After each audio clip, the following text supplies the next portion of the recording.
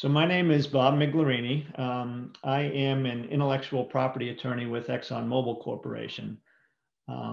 So with regard to my practice, I deal with patent preparation, patent prosecution, all aspects relating to patents, and also all aspects relating to what we call intellectual property agreements and licenses.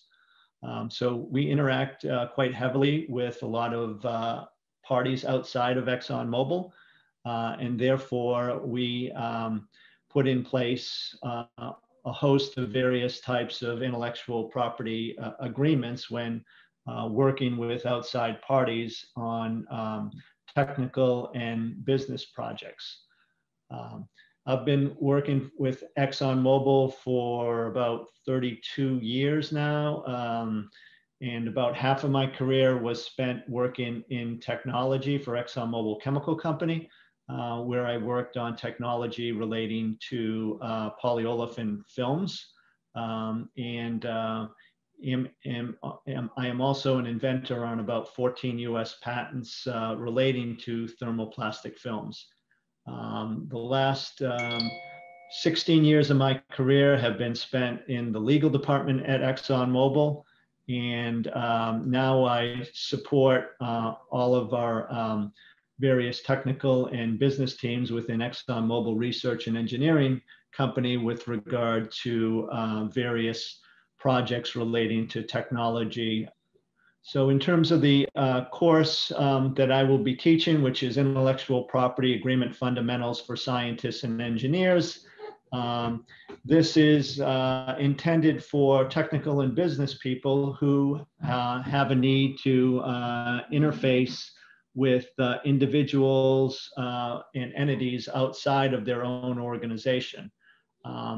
In terms of the interfaces that could involve sensitive technical and business information, and in particular relating to technology development and business development, where there could be some sensitivity with regard to the protection of the information being given to the other entity and people at the other entity, and how to properly protect that information. So if you are planning on communicating or collaborating with individuals outside of your organization on any type of technical matters or technical development or business development aspects, it's important that you properly protect your company's technology and intellectual property interest by making sure that an appropriate type of intellectual property agreement is put in place with the other organization prior to beginning communications or collaborations. The last thing you want to be is caught off guard in terms of having your legal rights and your intellectual property rights compromised when working with another entity or with people who work at another entity by not having in place the appropriate intellectual property agreement before initiating the interaction with the other entity. So in terms of this four-part workshop, it's intended as an introductory primer to the use of intellectual property agreements by engineers, scientists, and managers who are intimately involved in business and technology, and in particular may interface with individuals and organizations outside of their own company in trying to develop technology and business aspects.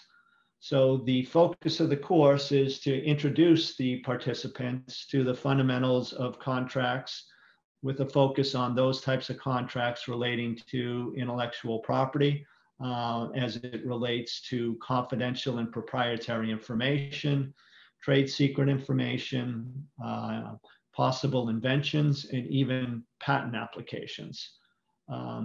So the course introduces the participants to the various sections of a contract in terms of the importance of the various sections of a contract, with the focus being on intellectual property related types of agreements.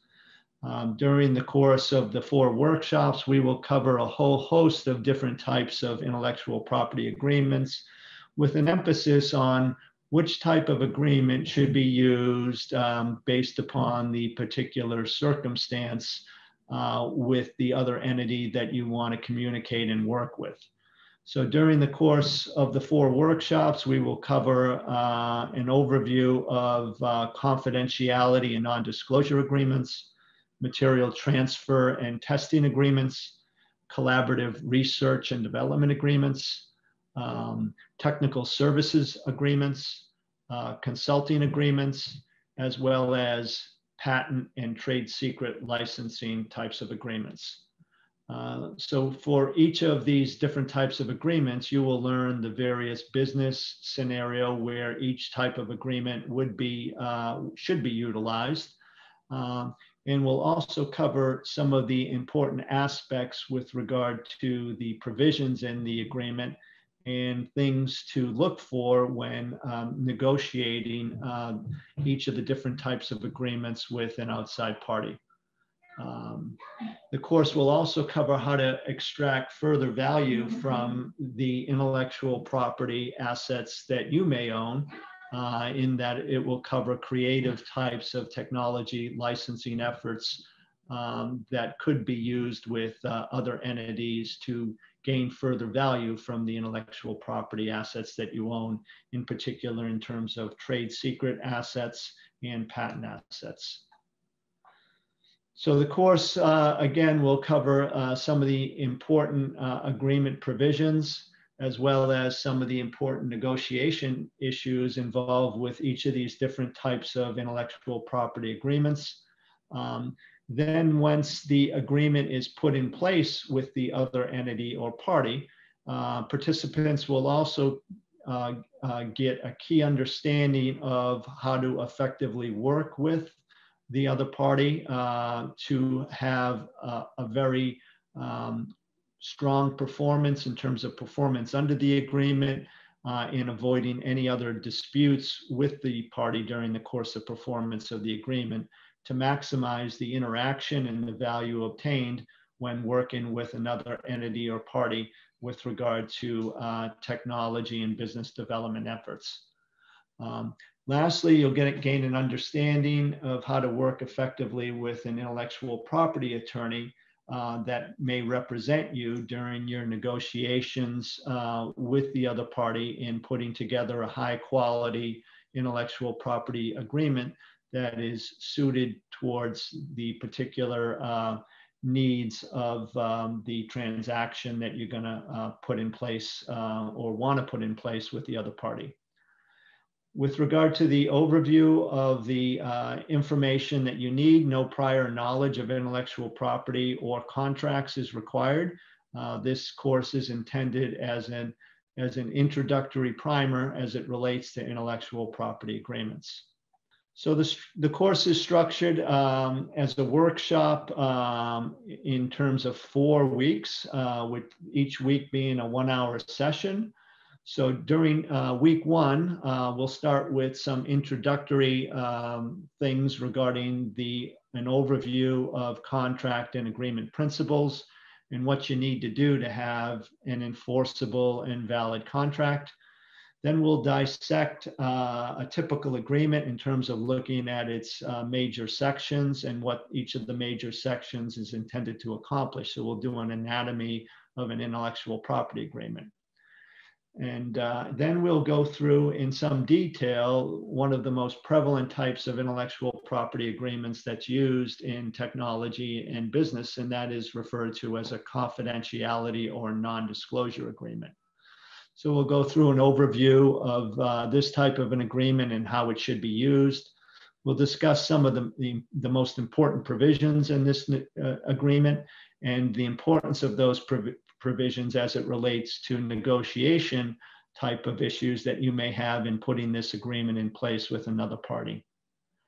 At the end of week 1, we will also have some hypothetical practice exercises for you to do between weeks 1 and week 2 to help reinforce some of the principles that we're going to discuss during week 1, and we will discuss the solutions to those hypothetical problems at the beginning of week 2. So that during the beginning of week 2, we'll have an interactive type of workshop session to review the hypothetical exercises. During the second week, we will build upon the principles that I went through during week 1, in that we will talk about another important type of IP agreement known as a material transfer and testing agreement, which gets used for when an entity wants to give some type of experimental product or experimental sample that is non-commercial to another entity for testing purposes. So we'll go through an overview of this type of an agreement and how it should be used in various business settings. We'll do a review of the most important provisions in this type of an agreement and how those provisions should be negotiated with the other party.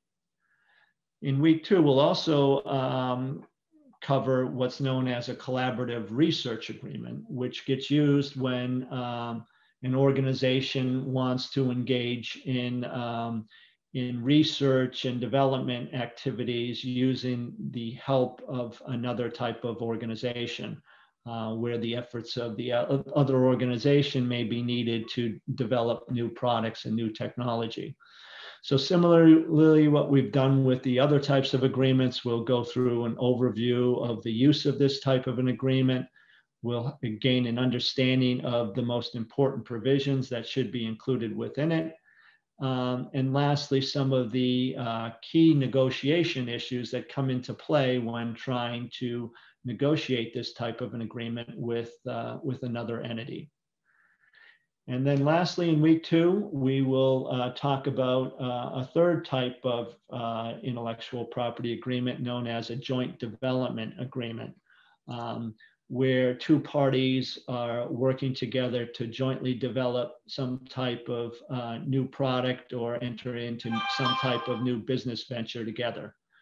Similarly, with the material transfer and collaborative research agreements, we will give an overview of this type of an agreement and how it should be used in various business and technical settings. We'll talk about some of the most important provisions in joint development agreements. And lastly, some of the important negotiations that come into play when trying to put in place a joint development agreement with another party. At the end of week 2, we'll also have some more hypothetical practice exercises for the participants to work on between weeks 2 and weeks 3. And then at the beginning of week 3, at the beginning of it, we will have some open interaction with regard to the solutions or possible solutions to those hypothetical exercises dealing with what we covered during week 2 relating to material transfer, collaborative research, and joint development agreements. During week 3, we'll segue into talking about 3 other types of intellectual property agreements, one being technical services agreements, where we need the services and technical expertise of another company to assist us in doing some development. So in technical services, the other entity may have to provide testing services or evaluation services. And before having the other entity perform these types of services, it's important to put in place an appropriate technical services type of an agreement. So we'll overview this type of an agreement, how it should be used, some of the key provisions, and some of the important negotiation issues. Then we'll segue into consulting agreements. So oftentimes organizations hire outside consultants who have expertise in a particular area that the organization doesn't have internally. And so consulting agreements are also pretty prevalent. We'll overview the use of consulting agreements and some of the important provisions that you need to consider when putting in place a consulting agreement with a consultant, and some of the important negotiation issues. And then lastly, on week 3, we'll talk about licensing agreements in terms of ways that a company can try to gain further value and monetize some of their intellectual property assets by licensing it to other parties who may want to pay for the use of these intellectual property assets, namely mainly trade secrets and patent assets. So we'll go through an overview of the various types of licensing agreements and how they should be used, some of the most important provisions in those, including grant provisions and royalty provisions, and some of the important negotiation issues. And then we'll finish up with week 3 with, again, some hypothetical practice exercises that the participants can work on between weeks 3 and weeks 4. And then at the beginning of week 4, we will discuss in an open forum the practice exercises that were introduced at the end of week 3. Then lastly, in week 4, we'll talk about some of the best practices that parties should consider when performing under the agreement in order to try to maximize the overall effectiveness of the project that falls under the agreement.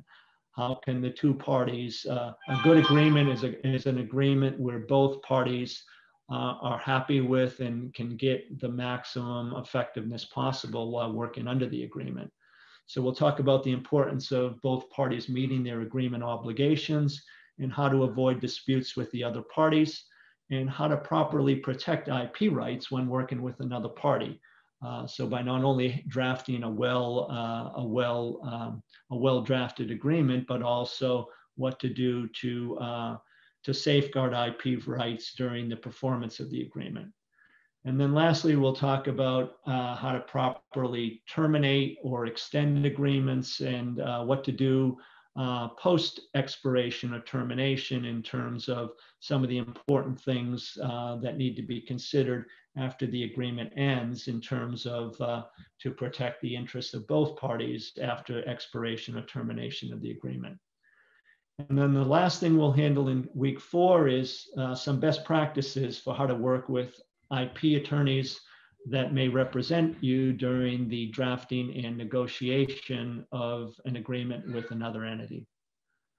So overall, this workshop will present an outstanding overview of some of the key principles of IP agreements, and is an introductory primer that would be extremely useful for anyone working in technology and business who has a need to interface with outside entities and outside organizations on projects.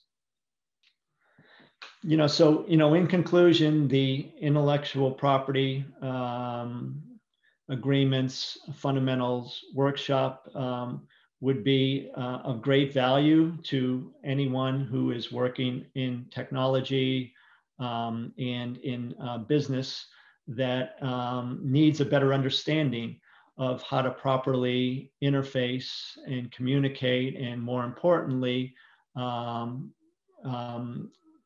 put in place agreements with other entities and other individuals outside of their organizations to best protect the interests of the organization that you're working for. And so would be extremely valuable to anyone in this type of future situation or current situation. So we look forward to you registering for the IP agreement fundamentals for scientists, engineers, and managers workshop. If there are any questions I can answer relating to the content of the workshop, please feel free to contact me. And we look forward to seeing you the first week of February.